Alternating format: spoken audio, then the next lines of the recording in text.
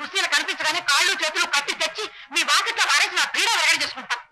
నువ్వు విరగడ చేసుకోవడం దానికి అదే విరగడ చేసుకుంటుంది. ఏ నూతులోనో గోతులోనో పడి మన అందరి శని వదిలించుకుపోయింది. ఇదొక ఎత్త. ఈ పప్పులే నా దగ్గర ఉడకవు. పెళ్లి కూతురు లేకుండానే పెళ్లికి పోయినంత డబ్బు నా చేత ఖర్చు పెట్టించారు. అదంతా ఇప్పుడు ఎవరు ఇచ్చిపోయేటట్టు? ఇదిగో ఇప్పుడే చెబుతున్నా, వారం రోజుల్లోగా సుశీల ఎక్కడున్నా సరే వెతికి తీసుకొచ్చి నాకు అప్పగించారా సరే, లేదా ఇదిగో నీ రెండో కూతురు దీన్ని ఎత్తుగా పెళ్లి చేసుకుంటాను. నీ మొహం వంట, నీ ముసలి మొహానికి నేను కావాల్సి వచ్చానా? నీ సంగతి అట్లా ఇంత తెలిసిపోతే నాకు భయం రాదు. చూడమ్మా చచ్చినాడు, వాడిని చేసుకోను. ఇదిగో నేను ఇప్పుడే నూతులు దూకి తెస్తాను. తర్వాత మీరు అంతా ఏడుస్తారు. ఎందుకమ్మా నూతులో దూకాలి? మీ నాన్న పట్టుకున్నప్పుడు నేను దూకించాలి. ఎందుకే దూకటం? ఆ నూతులో నన్నే చూసి వస్తే ఈ ఇంటి పేరు.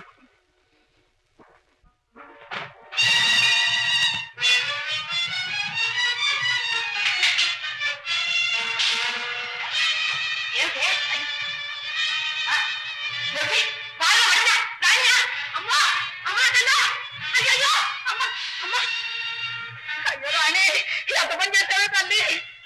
అదిగో అమ్మ తీర. అయ్యో ఎవరెక్కడ? అయ్యో ఇంకెవుతాయా? నూతులో దూకింది. అయ్యో తల్లి, అమ్మగారికి పెళ్లి చేస్తాను అనంత పని చేస్తావే తల్లి. అయ్యో చూస్తావయ్యా, నూతులో దూకు. వాళ్ళే ఊరుకో. ఎప్పుడు నా మీద పడి ఏడవటమే. ఇద్దరిని పొట్టాలు పెట్టుకున్నావు. ఇక మిగిలింది మన ఇద్దరు. ఇద్దరు కట్టు కట్టుకుని దూకుతాము. అయ్యో సమయానికి దేవాలి కూడా లేడే. ఏమిటి చేసేదా? రాణి నూతులో దూకింది. ఎందుకండి శాస్త్ర త్వరగా తీరా. నాకు భయం. నాయన నువ్వు రక్షిస్తు నాయన. రక్షిస్తా. త్వరగా పట్టింది నాయన. తప్పండి తప్పండి తప్పండి. హనుమాన్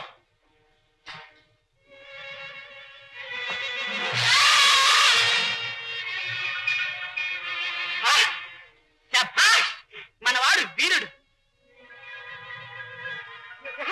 ఇంకా బయటికి రాడే. ఆ స్పీడ్కి పాతాళాన్ని పోయినాడు. వస్తాడు. చీరతో వచ్చింది మరి రాణి ఏది? అవును, రాణి ఏది?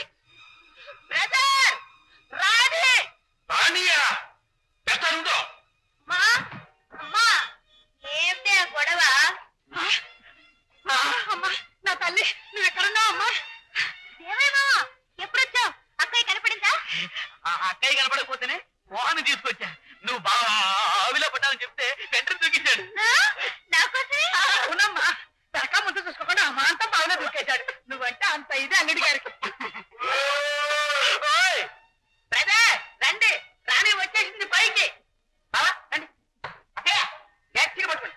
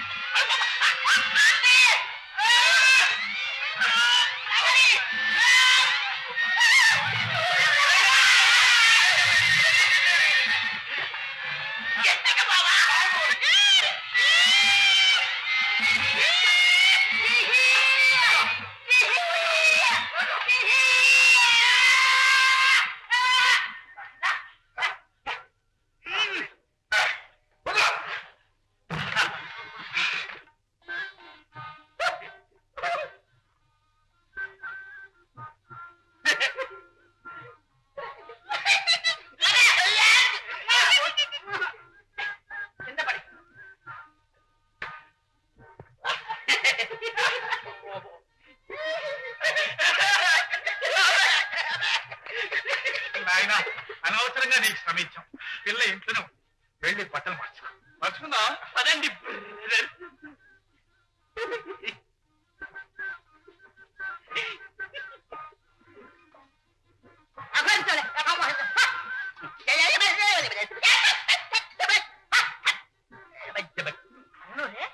పిల్లలు ఎత్తుకురమ్మంటే మోహన్ తీసుకొచ్చావేంటి? అదంతా ఒక పెద్ద కథకయ్యా. లోపలిగా చెప్తాడు.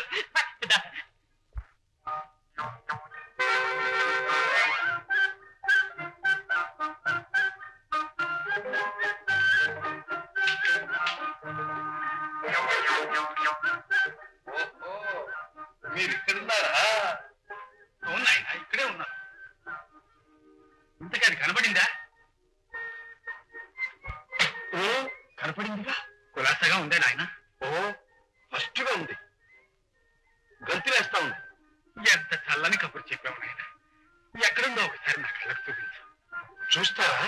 అవునాయన.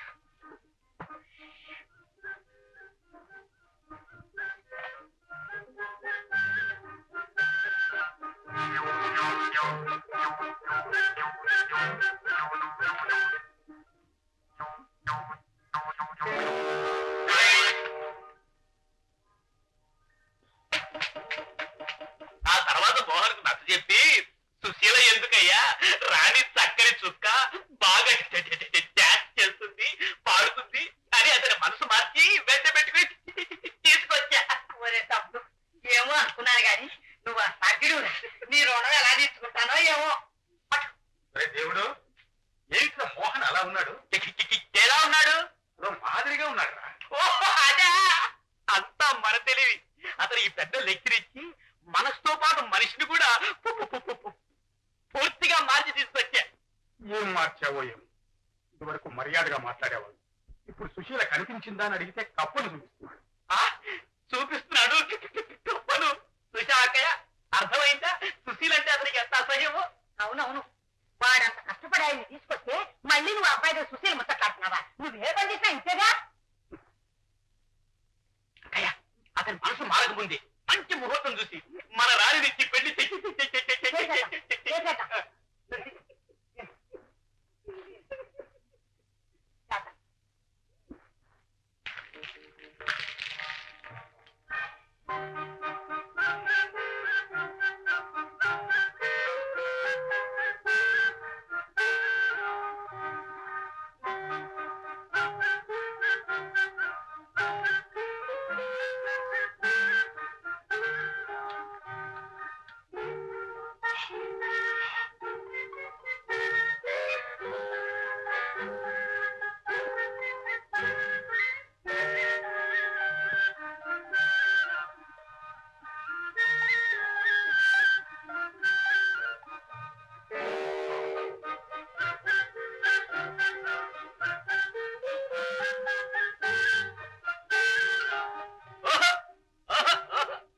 అల్లుడు గారు నవ్వరేస్తున్నారే.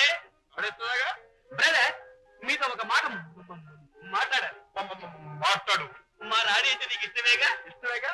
అయితే మంచి ముహూర్తం నీకు పెళ్లి చేసేద్దాం. శీఘ్రం పదక్క పద. అలవాటు అలవాటు.